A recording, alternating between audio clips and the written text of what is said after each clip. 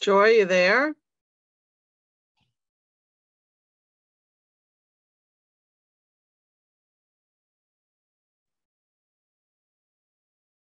Hi. Hey, Joy, how are you? Good. How you doing? Good. Oh, you're up north. I am. Nice. All right. Are we the only two here? I think so. I'm trying to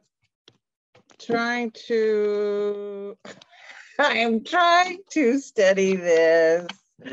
That's not gonna work. How you doing? I'm ready. Just came back from being away on vacation, did a whole bunch of family stuff. It's exhausting. Go back to work tomorrow. There we go. I think that's as good as it's gonna get. All right.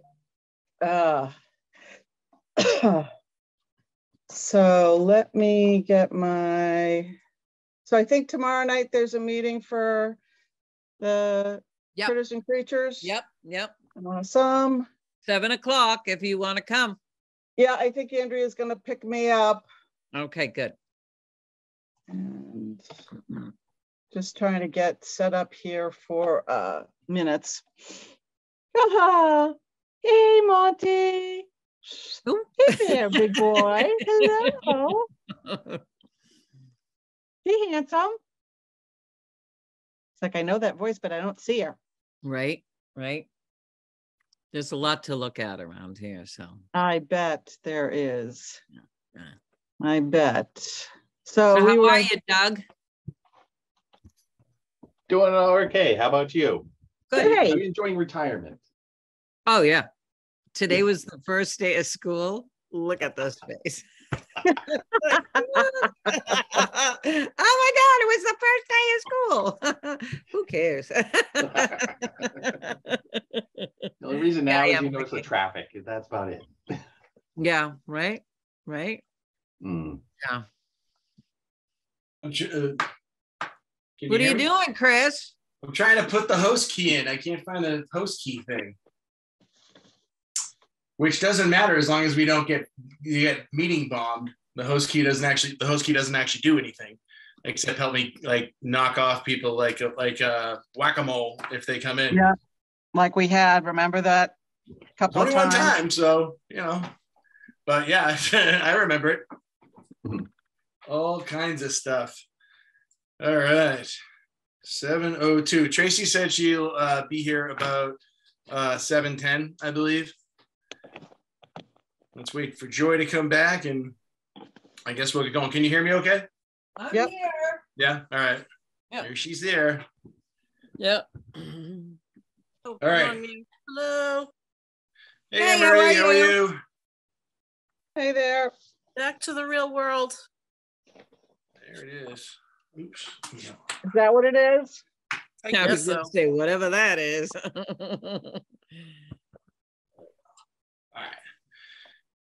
All right, everybody ready to go? I got no response. Everybody ready to go? Like, what's that? Yeah, what? Hang on, give me 1 sec. All right.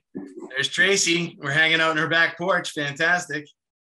Maybe we'll see some birds behind you. Woo! Hello. Hey, are you there? Kristen. Can you hear us, Trace? Can you hear me? Sure can. Sure can. Okay. We got one who's been, all right, Emery's there. I don't know why it's so low. Hold on. The volume's up. I'm a ding. Hang on. Let me try this. Okay. With the cord. All right. Oh, way better. Everyone's good. All right. 3, Thank 2, 1. Hello, everybody, and welcome to the, I guess, September 7th edition of the Albion Cultural Exchange Committee meeting. And today's meeting is going to be the best one yet. I don't know. They say that on a podcast I listen to. So we're here. A lot of stuff going on. Excited to be here. Have everybody on board. There's a big show coming up. I can feel the energy starting to like teeter and stuff going around. So that's all super exciting. bummed that the summer's over, but you know, hey, it is what it is. So we're going to start off, you know, standard issue. We'll start off with our agenda, item number 1, which is review and approval of previous meeting minutes. I checked my email. I don't know, did we send out meeting minutes last time? I did not go to the last meeting. Okay, all right, so we didn't. Okay. So I don't know if somebody did minutes, but I was not there. I think the last meeting, there wasn't one in August or July. So in June, I think was the one I didn't go to. Okay. So no meeting minutes. What do you call it? We'll figure that out later and get them to people. And at such time that minutes appear, we will distribute them to people. What do you call it? And take a vote on them. But we can't vote on something that doesn't exist. Not the end of the world. We'll make it through. So item number 1, we're now officially done with. Item number 2, sadly, Donna Murphy resigned from the committee. I think she's having some personal challenges, like health-wise and stuff. But honestly, I really don't know. That's basically all that was said to me. She sent an email. And I sent her back a note, and I thanked her for her time. I thanked her for her efforts, her opinions. You know, committee members are hard to come by, and you know, she kind of came out of the blue, and so we appreciate everything that she did, and definitely let her know that. She even, you know, she was on her 2nd term, I think, and you know, it's just so goddamn hard to show up sometimes, and a lot of people can't do it, and she showed up a lot. So I definitely let her know that, you know, we were appreciative for her efforts, and you know, I wished her well, to reach out to us with anything. And if I find out any further news, you know, I'll let you know. I don't think it's like appropriate to send any kind of gift or anything at the moment. I've been monitoring the situation, but you know, if such time that comes up, I'll represent us with you know, some sort of something, just letting them, you know that we care. That's item number 2. Would anyone like to add to that, comment to that, say anything? No, I'll just put in the minutes that the committee thanks Donna for her service and wishes her well. Yeah, absolutely. So up next, we've got building maintenance. There's a bunch of items in here. We got a lot of stuff going on tonight. So I'm excited about the fact that there's a show coming up, and there's a lot of dates on there, big commitment out there. And so I think we're going to be talking to each other. So I'm going to hit the treetops tonight on a lot of things. And since the summer's been going on and we haven't really been together, you know, I think for tonight's thing and to appreciate everybody's time and the fact that you're with your families, we'll buzz through it sort of at a treetops level. And then I hope to, in the next month, and talk to people individually about stuff. And then we can come back and do sort of more of a group deep dive on some of these things. So I just want to preface, you know, everything tonight, because there's just so many topics that are out there that we don't want to get, you know, stuck in the weeds. I try to keep this, my goal, I think, that keeps everyone happy is about an hour or less. And then we can supplement that as need be. So that being said, KMA Associates, they're doing our accessibility audit. I think it's in my email now. I've been talking to them a lot lately and sending pictures and doing stuff and going through it. I can say that I think it looks fabulous and that you will have a copy of it within the coming days. Like I said, I believe it's in my email now. I sort of saw it coming through. Unfortunately, I just didn't have any time to get it out to everybody yet. I know roughly what it says, but I don't know what the one today says. Like, I know some of the things that were going to be fixed. The long and short of it is they analyze like all the accessibility stuff. And I believe the recommendation is for what they call a sloped walkway out front.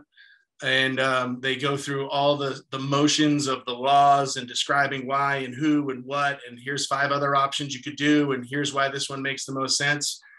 When we get to things like elevators, in the report, you'll see that they mention, I believe, a thing called a lula, which is like, it's like an elevator light. And it's to get between floors, and it's much more cost effective than, say, a $500,000-$600,000 elevator. It meets most of our requirements and can be done. And I think the number for this thing comes in the tens of thousands of dollars and not in the hundreds of thousands of dollars. But I'll let the report, speak to that. I do know that there's some really cool color coding talking about our accessibility phasing. And it talks about like doing like our front door and then going to these Lula things and then developing out the second floor. So there's a lot of good data in there, and I will get that to you in the next couple of days. It's a thick read. It's like 20 pages. The first 2 versions of it that I read and sort of work with them on I had to digest them for like a week and a half to just even get myself grounded in it. But at the end of the day, it basically recommends one type of accessibility for the front, and one for elevator type stuff. And they go through all the motions of checking things out. So it's a good read, and you will have it in your hands soon. So without going deep into it, does anybody have any questions on that? Okay. You will have it in your hands in the next couple of days, if not tonight or tomorrow. Next item, correspondence with the Zoning Board of Appeals about our concerns and conversation requests. I sent this out to everybody. I sent a letter. The first version of what's going to happen behind us was revealed to the Zoning Board of Appeals about a month ago. We were not notified. I don't know if we were supposed to. I don't even know if it was a formal hearing. I just read a newspaper article about it. I'm also really good friends with our neighbors next door, Ralph Penny, who owns Ralph Penny and his partner's name, who own the building with the green facade. They weren't notified. It's not really a crisis. Just we weren't notified. And so I read the article, saw what they talked about. I have not seen any of their plans, although other people, and I don't know if they've been released publicly or if they were just released to that board. But I made a statement, and you read all the statement, and just basically, declared that we're here. We've been developing the neighborhood for 8 years, and just identified, I think all the critical information. Rather than repeat the letter, I'll just sort of throw it out there. I think if you haven't had the opportunity to read it, go ahead and read it. I did talk to Amy Wall and the Zoning Board of Appeals before I sent it, just about the idea that we needed to send it, and and she agreed and put it together, and then I proofed it a little bit with her and a few other people in town, a few other business leaders and stuff, just to make sure the little sanity check, and then we sent it out. So that's out there. So Chris, Yep. have these people actually bought the building? Is this actually a thing? They bought the building last year for like just under $4 million. And this is their first, I don't even know that it was a formal presentation. They basically went to the Zoning Board of Appeals and said, hey, Brian McGill goes there, he represents everybody, and says, hey, I represent the new owners of the building. It cleared, the transaction cleared about a year ago, maybe 6 months ago. And so they want to put apartments in there? I can't speak to condos or whatever you want to call it. I can't speak to that because I wasn't provided any information. I just read a news story that said that they provided information to the Zoning Board of Appeals and that it had, condos and this and that or whatever, but I haven't provided any information. So I can't really comment on it at all, other than the fact that a news story was written about it. We haven't been provided any documentation, and as an abutter, that's a concern. But as people who've been developing the neighborhood, that's a concern. But the real specific concern that the letter focuses on is that we have a right of way to the rear entrance there. Right. Yeah, and we've done work with architects already. Yeah, we have thousands of dollars in vision. That could blow us up. Well, it can't, and that's yes and no. Like, it can't because we have a right of way. So we need to speak up really quick. And not only do we have a right of way, the guys next door. So we're 911, 1315 with the green front. That's Ralph Penny's building. He has a right of way. He's the one who actually researched and got all the records as we were doing this about the right of way. It's been to the records office. I mean, he could speak to it at length, and he's being asked to do a lot of stuff. And so there's another item on here. I'll just mention it right now, and we'll skip it when we get to it. But I attended a meeting with the guy that owns a building next door and a couple of people from the town, because he's having, various concerns and issues and people telling him to do stuff, and he's trying to get his building online. And, a real big concern with getting his building online is that he needs certain things to make his building, he's sort of looking at like luxury apartments. And to do that, like, his concern that I sat in on a meeting and advocated for him was he doesn't have enough power in the building, and he's running into a lot of roadblocks. So the result of him not getting power in the building to us and to the neighborhood is then he can't do that. So if he can't do that and he gets frustrated with people that are restricting him, whether it be the MGLD or the town or whoever, he could put a rooming house in there and have 20 bedrooms in a month. And we could be, and that's not what, many people consider desirable for the neighborhood. Everybody can have their own opinion, but I think in our neighborhood development and talking about things downtown, it's not illegal. It's perfectly within his right. And he's advocating to get some changes so that he can do things that are more in line with what we've talked about, which is retail on the bottom and some nice apartments up top. but he's running into roadblocks. He's getting frustrated. You know, he did all that decontamination work. We've worked with him for 5 years and he hasn't been collecting rent. So I advocated for him. The rest of it's really his business. I attended that meeting. So back to ZBA, you know, we just let him know, hey, he's got a right of way. We've got a right of way. We haven't talked to anybody. We're doing arts and culture development downtown, because it was in the article. They mentioned that, you know, hey, maybe you should do something with arts and culture. And it's like, yeah, you should talk to your neighbors. We're like the #1 leading authority in the town on doing that in downtown. So the point of the letter was to get us in the conversation. And so they have a meeting next week. If you have any questions with the letter, I'll definitely answer them. But the point of the letter is to get us in the conversation and to put us on record immediately, right at the beginning. And we've asked for this conversation many times. And I've talked to, you know, town hall, various people and stuff, and said, as soon as anything happens, we want to know. And I've communicated our needs, but I don't know that communication made its way through to the developer, or just quite frankly, it might not be the right time. They don't really care right now. And then they throw their plans out there. And then people like us write in and say, hey, look at me. So that's where we're at. Chris, what I don't remember is, who did the letter go to? The letter went to the Zoning Board of Appeals. Okay. And it went to David Hatfield, who's the chairman of the Zoning Board of Appeals. Yep. Amy Wall is on that committee. There's probably, I don't know, a handful of other people that are on there. These are the same folks that I negotiated on our behalf to get our sign. Yeah. No, I was just curious, because I don't know if it's also worthwhile to send a letter to the same letter to McGrail or CC McGrail, or. So it has been. It has been. Okay. The proper procedure is to send it to the chair of the Zoning Board of Appeals, and I have received confirmation from the ZBA. It has been distributed to their thing. I think we're on their agenda for next week. I don't know. They didn't ask me to go, but I'm assuming they're going to discuss that. If not, I think I'll be on the meeting and I'll read it into the record. But it has been sent to their attorney, and it has been sent to the developer as well. Yeah, so we're on the books.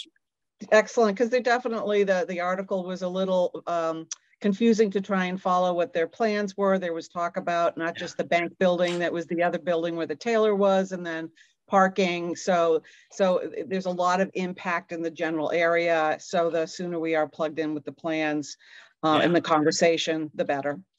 Yeah, for sure. Tracy, Joy, Doug, Emery, anybody else? Yeah, so we're in the conversation. We're doing this is basically what we have to do. Usually the developers come to the ZBA, and the first time they come through, they just kind of throw a bunch of stuff at them and see what's going to stick, and they see what the reaction is. That's the way it's been for the last 20 developments in town. I expect this one to be no different. All right, so that's Zoning Board of Appeals item. Next one, correspondence with the Commission for Disabilities Issues. This has not happened yet. When I have to prepare the agendas like 10 days in advance, I was anticipating that it would happen. Once we get a little further along in the conversation and we get the KMA report, which talks about our accessibility stuff, I plan to make what I now have as an annual voyage to the Commission for Disabilities Issues to update them on what we're doing. Since we put our first plan for an accessible entrance maybe 2 or 3 years ago, that was really the only, well, not the only, but that was one of the main critiques, was that we hadn't talked to them. So since then, I've established a relationship. I talk to them, I think, about 2 times a year, definitely at least once, and let them know what's going on. And since we have some new plans, I'll definitely include them on what our new plans are. And that's just, part of being a good building steward and a good neighbor. So that will be pending coming up. I'll make sure we talk to them. The next item we can really skip. That's just something that's on the list of stuff to do, placeholder, the front bunts. The next item, building 1315. That's what I mentioned. I sat and advocated for the other building owner. Window cleaning maintenance. We don't have any money in our account right now, so we can't really pay any more bills until we get some. But we had agreed to do that at some point. I inquired about the roof on the building. And the way that this happened was the next item below at the fire alarm panel. I got some emails over the last year from DPW about the fire alarm panel and, oh, we're disabling it, we're doing this and we're doing that, all these things that were just illogical. It sounded more like somebody else's conversation that had nothing to do with us. But I asked about this fire alarm panel that was being replaced, because we need to be aware of everything going on in the building since we're doing major stuff. And apparently the fire alarm panel was budgeted last year through like capital planning, and nobody told us, and they budgeted and they paid for it and they're installing it. So that's great. The part that's not great is that we're looking at fire protection and sprinklers and stuff like that, is that at a minimum, we should have had a courtesy response of, hey, we're putting in the capital budget on behalf of the building, whatever. I mean, I don't even know how much it is. I don't imagine it's a lot of money. I mean, maybe it's 1,000, maybe it's 10,000. Either way, it got approved in last year's budget. But that just led me to the next question, which was when the fire alarm goes off, they usually call me and I come in and there's messes on the floor and they climb on the ceiling. And I've been told that the roof is trashed. Given all this infrastructure and other things that we're doing, it would behoove us to know the status of the fire alarm system and the status of the roof, because at some point it's going to need to be replaced and it's got to be on some sort of schedule. So I started asking questions about that. And also told them that, we had talked potentially in fun, but maybe in reality, because I keep repeating it, that we'd love to see a rooftop deck up there someday. I know it sounds like way out there, but it's really not, because whenever the roof comes to be, that will be the time to either make or break it. Either the roof comes and it's fine, or the roof comes and they do it and they make it so that we can't do that. So we want to make sure that we have our options open. At least I would like to think that. And I'd also like to know, am I going to get a call? Are we going to get a call and told next week that, hey, we have to shut everything down because there's a big giant hole in the building and money's not been approved. So there's, we've been working on improving our relationships as far as what's going on. And I just asked a lot of questions around that. And Ann seems to be getting me some answers. I don't have any info on the roof history. When I asked about it, they said that the roof replacement was denied, and that's okay, except for the fact that I didn't know that a roof replacement request went in, nor did we know, and we're the stewards of the building. And I just want to get us keyed in on that stuff, because we're doing a lot of stuff that's at that level, and we should know. So that's it on building maintenance stuff. Any questions on that? Is that the alarm or the beep? I shouldn't say alarm, but is that the beep you hear occasionally that goes off and then stops and then comes back? And yes. Okay. That was going on during our entire meeting last time. Yeah. And so at one point there was like an override thing, and they had it open and we overrode it. But I mean, we'd all talked about it openly. When they came at me with it, I got these emails that were really kind of written like, stop screwing with the alarm. And I was like, what are you talking about? It just, the approach, the way the communication was sent to me made me ask 15 more questions. But yeah, that's what that is. Okay. All right. Thank you. All right. Any more questions on anything to do with building maintenance? It's kind of boring, but intricate, and I got answers if you need them. No, I'm more interested in the fire alarm. So we have a show coming up in October, and I don't want the beep. So unfortunately, due to the lack of communication and on this stuff and whatever, we can't really tackle that problem until there is a problem. So in theory, and I can send an email, whether I get a response in a timely manner, out there, and say, hey, did you replace the panel? I was told that it's being replaced soon, and that was probably 3 weeks ago. Maybe you could share the info and give me a name, and then I could follow up to make sure that I don't get the beep during my art show in October. Okay, let's. Yeah, I mean, why don't you do that? Share the info, sure. And I'll follow up. There's no real info to share, but I'm happy to tell you. You can call Ann Wade and ask her. Ann Wade. Ann Wade. Call Ann Wade all day long and ask her. Okay. And she'll either tell you the panel was installed or it's going to be installed. And that's about the extent of the answer you're going to get. Maybe you'll get a better one, but I doubt it. It's either installed or not installed. And it was beeping the other day though. That's no one had told me that. It was beeping the other day. Yes. Yeah. All through the meeting. Yeah. Okay. Is the thing open where you can like push it? I don't know what the thing is. The box right inside the right door.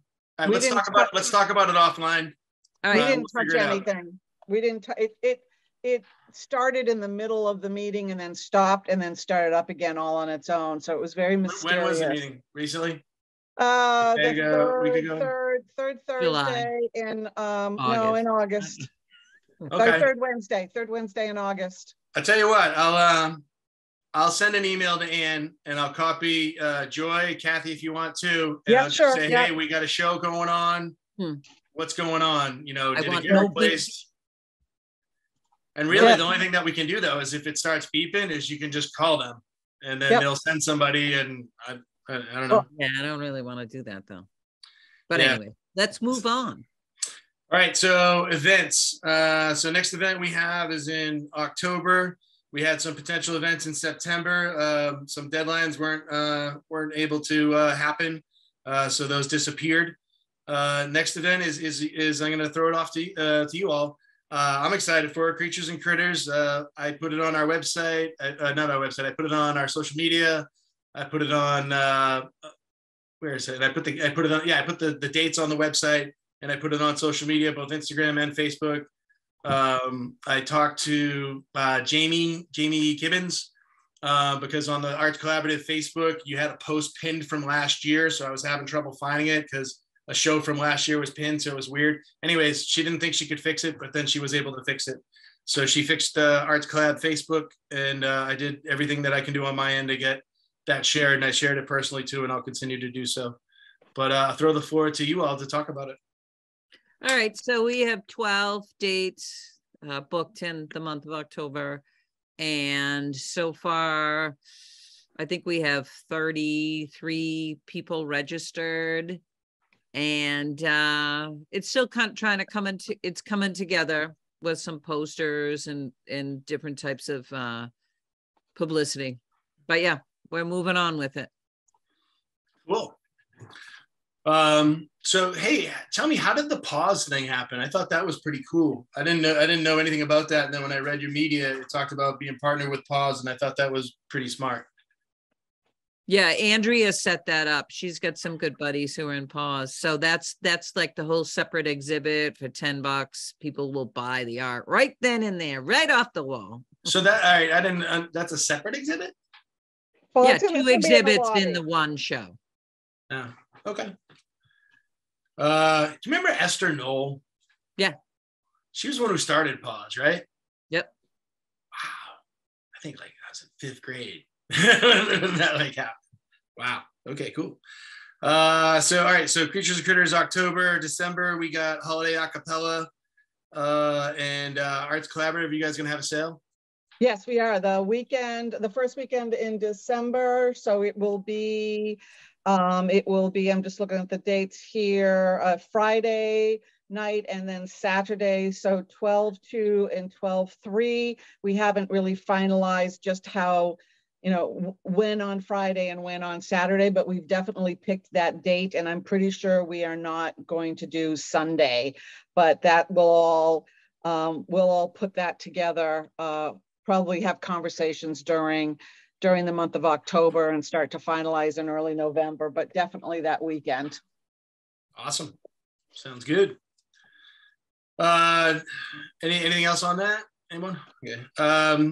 Next one I had here is I pushed the Bring the Good show. I wanted to move that because we're not going to be ready in any kind of capacity of the way that we want it to be. So I pushed that to Friday, April 21st, 28th, and May 5th, assuming that there's no objections. I'll continue to work on that. Primary thing that's going on there that is one is time. It's kind of, the January timeframe we know is kind of cruddy, but specifically to get a liquor license, you need a 90-day notice. And so if we were going to have beer, and I've talked to Idle Hands about doing some stuff, if we were going to have any of that, it requires a 90-day notice to the town council. And I don't want to ask for special permission or rub up against any deadlines, but that basically means that I'd have to know everything now and be on their agenda in the month of September to do something in January. So by moving something out to the spring, which I think is a better time frame anyways, it'll also give adequate notice to incorporate, the beer things. And so there's two parts of that. There's a show. And then there's a comedy show that'll be mixed in with it with Paul D'Angelo. He committed to that last year. That show I'm going to run under what I call the Friends of the Albion Cultural Exchange will be the name of it. So any monies collected will go back to ACE for any revenue that's created through that. And so I'm going to group it. That's what I'm going to start calling things at this point for that type of thing. So I don't know if there's any objections, but I just wanted No, to. I just have a couple of questions. So what about Art Blooms? So you moved, bring the good from the winter to the spot where I don't know, maybe we're not doing Art Blooms, but what about Art Blooms? Well, nobody has proposed an Art Blooms date. Nobody's gotten behind it. Nobody's submitted a request for that. That would require someone, the standard way that we do things on this committee for the last 8 years is somebody puts a proposal out there and asks to reserve the time. And they usually put a proposal out with that. And what do you call it? And then, we all talk about it and, how it makes sense and how we manage those things. And there's a little bit of dialogue further down about just, how we plan events. That's been like an open thing, especially since we've upgraded, or not upgraded, but, upgraded the building a lot. So currently there is nothing on the schedule beyond, unless somebody brings a proposal beyond Holiday Acapella and the Arts Collaborative sale date. So at the moment, there's nothing on the schedule. Okay, and so that's what you want, Bring the Good, to be in April? Yeah, and that actually probably, April, the beginning of April is when a Bloomy type thing usually happens. But yeah, so that would be before that. So 21, 28, and 5, that would be leave the whole first part of April and March for any of that.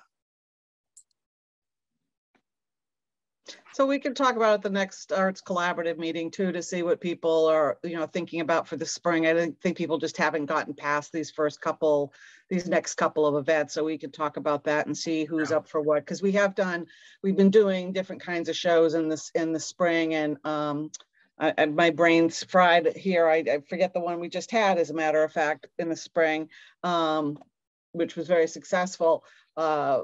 But we should be definitely looking towards the spring and see what folks want to do. So then maybe we could do Art Blooms in May. Yeah, maybe take the whole month of May. You could absolutely do that. I mean, I blew this through Cinco de Mayo, and my rationale on that for this was the timing made sense, but it was also, I was like, all right, if I get the beer guys there, I can end the show on Cinco de Mayo. What do you call it? And that's like a beer holiday. That's the extent of it. All right, we good there? Moving on. Yeah, okay. This item may have been on last time, and it's just the podcast that I did with the history of ACE with State Representative Kate Lipper-Garabedian. It was